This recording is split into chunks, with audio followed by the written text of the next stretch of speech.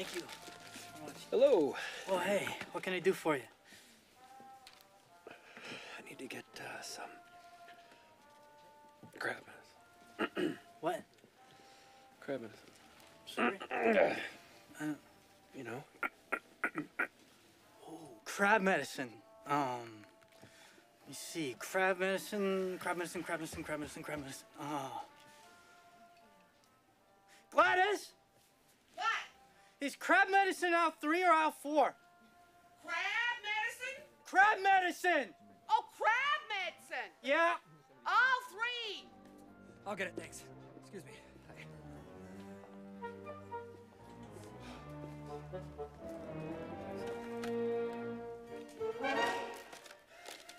Here you go. Good luck. So, like, are there any special directions for this stuff? I don't know. Let me just ask Phil, okay? Hey, Phil, this crab stuff, is there any special application techniques or... Oh, Steve wants to see it. Paul! My future son-in-law. I thought that was you. What a nice surprise. Sandra, hi. Small world.